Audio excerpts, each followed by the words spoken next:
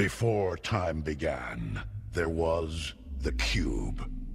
We know not where it comes from, only that it holds the power to create worlds and fill them with life. That is how our race was born. For a time we lived in harmony, but like all great power, some wanted it for good, others for evil. And so began the war. And just when all hope seemed lost, message of a new discovery. Avi Lipkin is here from Israel, and he's brought his brand new book. It's called Return to Mecca. And the title of this book, Return to Mecca, what could that possibly mean? And on the cover is a picture of a black cube. That's where the story starts. Avi, let's start right there. Yes. I believe that the Bible is a GPS. I believe that the Bible took place, a lot of it took place in Arabia. Actually, in most churches, Christians say to me, we know that Mount Sinai, the real Mount Sinai, is not in the Sinai Peninsula, but rather in northwest Saudi Arabia. It's called Jebel Alot. I am the first Jew in the Jewish world who's coming to the rabbis and saying, the Torah is a GPS. Jethro, the high priest of Midian, I believe was the high priest of the Kaaba, the black stone, which is today in Mecca. There was no Mecca. It was just a black stone in those days. Our father's Jethro. He's Sheikh of Midian. Moses was the son-in-law of Jethro. Moses was the understudy of Jethro for 40 years. And when Moses went to take the children of Israel out of slavery, he gave them the phylacteries, which they are to put on their forehead and on their left arm, as a sign from God that we are leaving the pyramid system of slavery in Egypt, and we're going to the cube system of freedom in Arabia. And it must be remembered that there was no Judaism in those days. There was no Christianity. There was no Islam. All people, including the Israelite slaves, were pagans. And, of course, the golden calf, basically the children of Israel reverted to the gods that they had known in Egypt when Moses delayed coming back. So the purpose of this book is to show where exactly we were, and that 38 years, at least, of the Exodus was in Arabia. Moses, Aaron, Jethro were at the Kaaba, which is today Mecca. And when God says in Deuteronomy 11 that the borders of Israel will include the desert to the south, that desert is Arabia. Jethro was a cousin because Jethro's descended from Midian. Midian was one of the brothers of Isaac. So you have Ishmael, son of Hagar, and then you have the children of Keturah. So Midian is one of the children of Keturah. And from Midian you go down to the next generation, which is Reuel or Raguel. And one of the names of Jethro in the Bible is Reuel. So he was probably, in the Middle East, many times people are named after grandfathers and great-grandfathers. You have come far. From Egypt. Across the desert, on foot. He who has no name surely guided your steps. No name? You Bedouins know the God of Abraham? Abraham is the father of many nations. We are the children of Ishmael, his firstborn. We are the obedient of God. I will dwell in this land. So Moses, when he had to flee Egypt after he killed the taskmaster who was beating the Jewish slave, the Israelite slave, he knew where he was going. He knew the geography. He was almost Pharaoh, so he had to know the geography.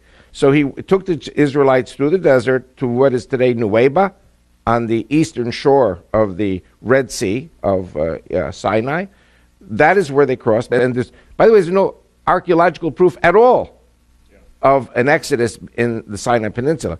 But there is tons of archaeological proof in the Arabian Peninsula. In the New Testament, chapter 4, verse 25 of Galatians, it says, that Mount Sinai and Hagar, which are in Arabia.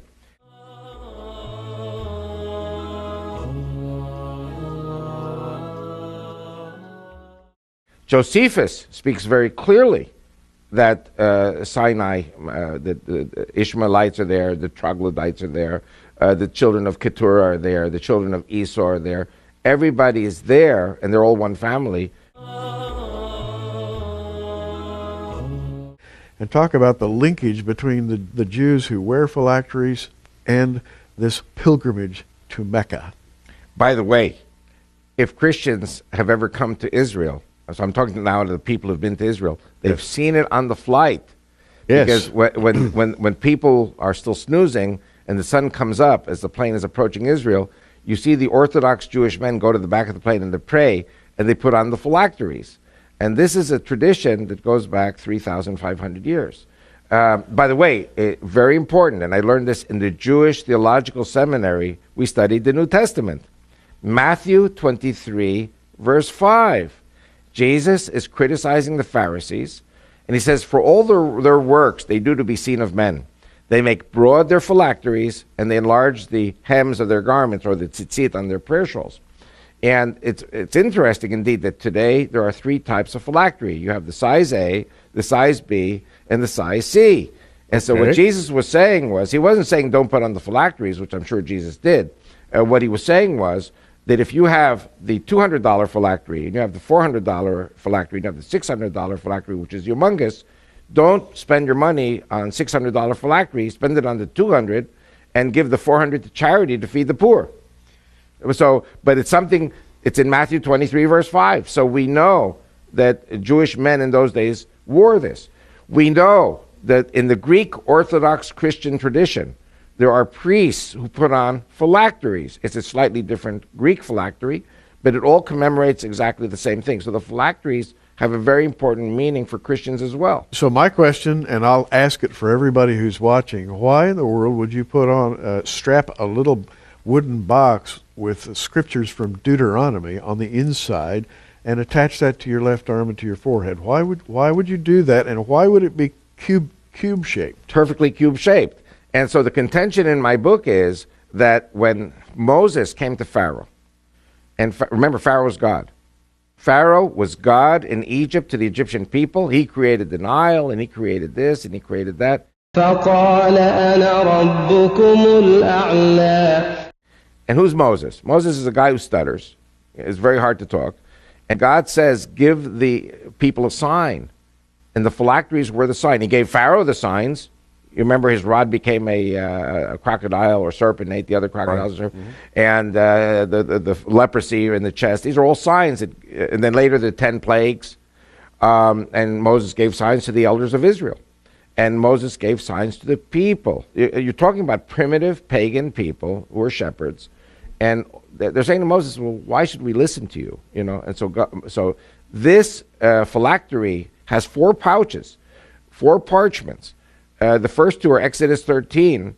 Then you have Deuteronomy 6 and Deuteronomy 11.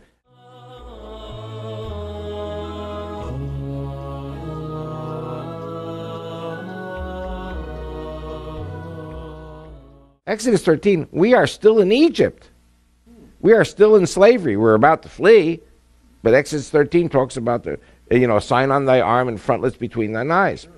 And, I know young people won't know the word that I'm going to say now, but there's a word that older people like you and I remember, which is, gyroscope. A gyroscope takes us directly in the direction we have to go. And Moses is leading the children of Israel out of the pyramid triangular system to the cubic square system of freedom in the desert.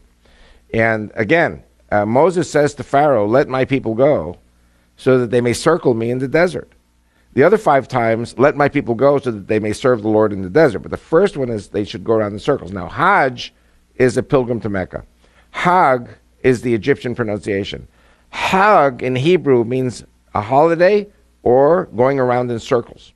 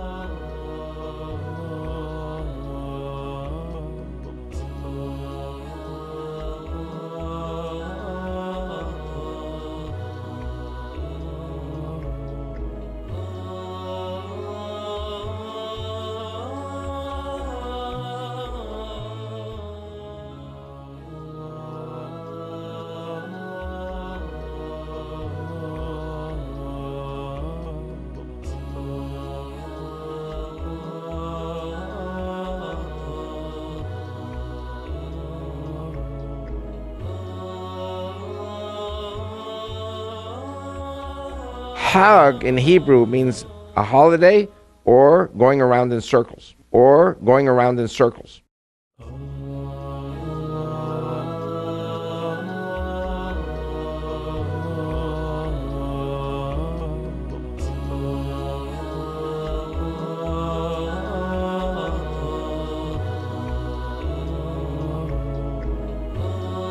Or going around in circles. Or going around in circles.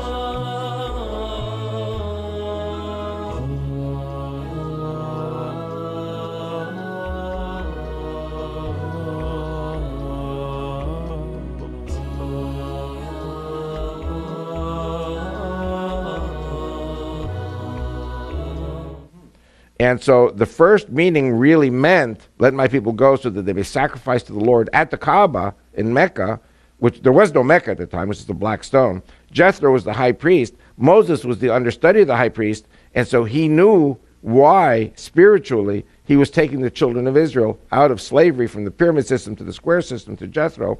Then, of course, as you know, God finally says, no, you're not going to turn right, you're going to turn left. Instead of going to Mecca and Medina, we turn to the Mount Sinai, Mount Horeb, which, as you said very correctly, is within sight of Alot and Aqaba and the Red Sea.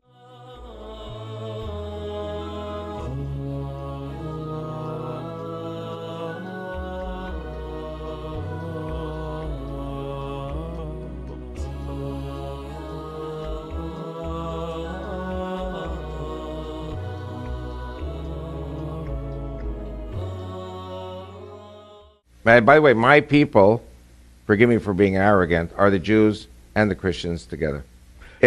Now, my contention through my book is, if we Judeo-Christians get Mecca and Medina, then we capture the flag, and it is the termination of Allah, who I say is Satan, and sending the devil to the pits of hell for 1,000 years.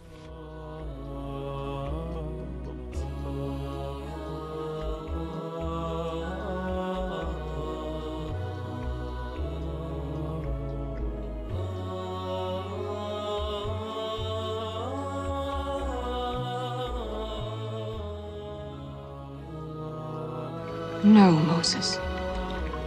We cannot see his whole purpose. Even Ishmael did not know that God drove him into the desert to be the father of a nation. Did the little boy die in the desert, my father? No. God brought Ishmael and his mother Hagar into a good land. The same God who lived on the mountain?